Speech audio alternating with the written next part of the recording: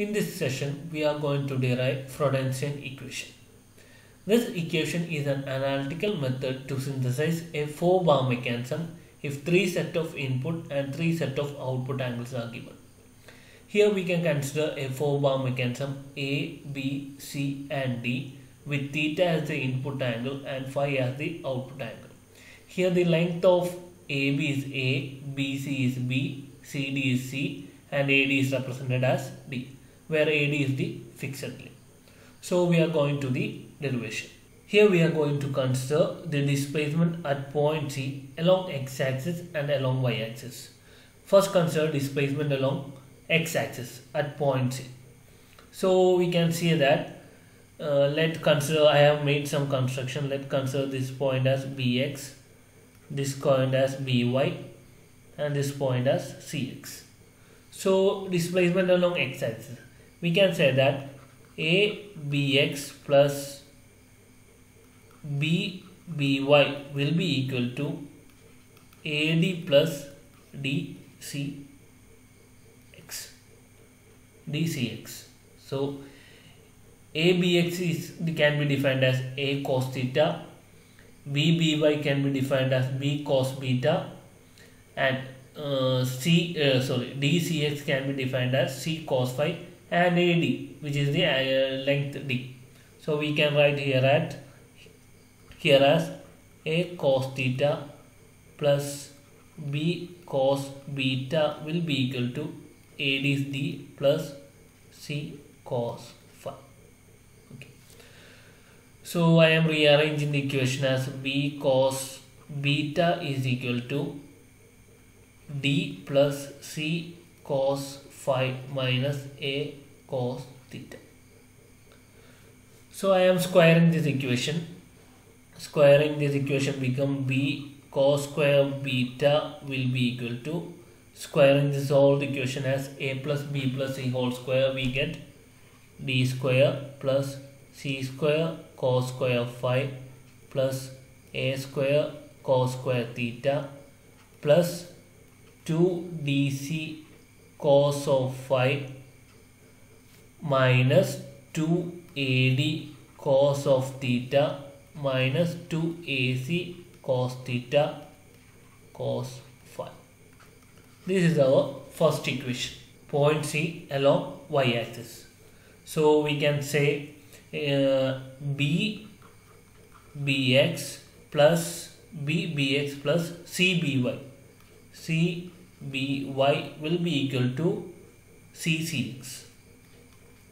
So B Bx is A sin theta, C By is equal to B sin beta will be equal to CCx, C sin phi. Rearranging the equation as B sin beta is equal to A sin C sin phi minus A sin theta.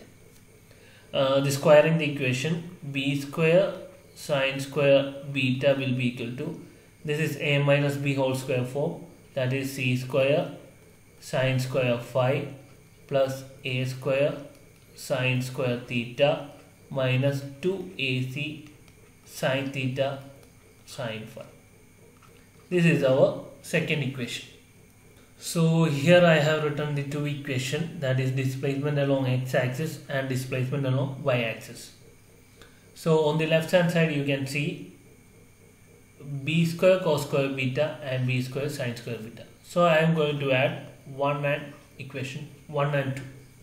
So cos square beta plus sin square beta is equal to 1. So the left hand side will be B square alone.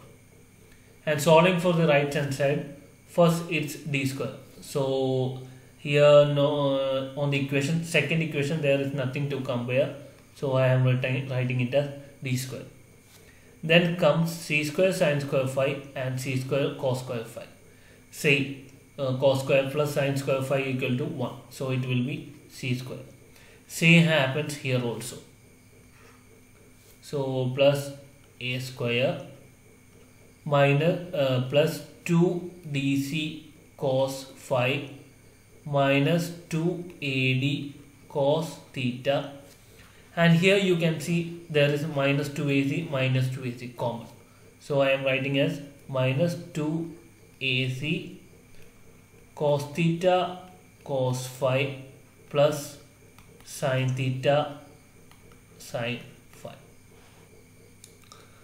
So this term can be reduced to cos of theta minus phi or cos of phi minus theta, both are same. So I am taking this term to the left side and b square to the right side. So the equation becomes 2ac cos theta minus phi will be equal to a square plus b square, a square minus b square plus c square plus d square plus 2 dc cos phi minus 2ad cos of theta. Okay. Now I am going to divide the whole equation by 2ac. So the equation becomes cos of theta minus phi is equal to a square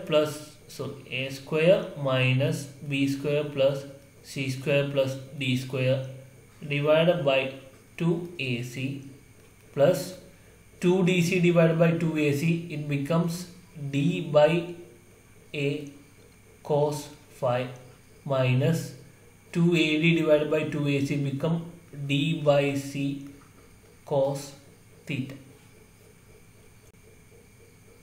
So rearranging the equation, cos theta minus phi equal to d by a cos phi minus d by c cos theta plus a square minus b square plus c square plus d square divided by 2ac.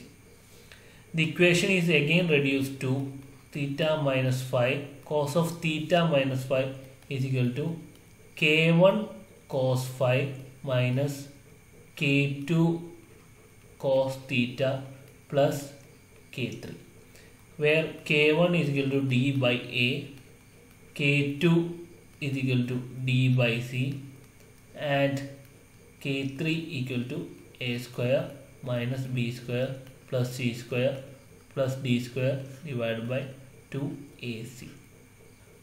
So this comes the equation of Freudenstein equation, and you have to draw the 4-bar mechanism showing all the link length as a, b, c and d, and theta as the input angle and phi as the output angle. So combining these two equations along with the figure gives the Freudenstein equation. Thank you.